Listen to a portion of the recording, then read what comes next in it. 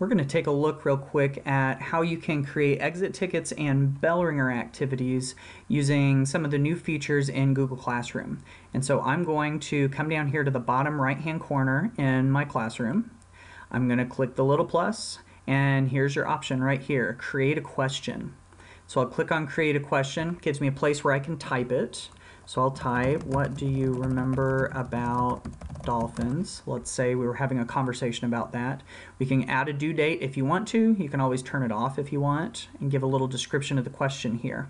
And so once you've asked that question, it gives you some options. This says see and reply to each other's answers. Do you want students to be able to see each other's questions and answers?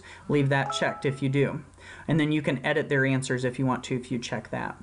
Once you click ask, it brings up the question, and then students are able to come in and reply.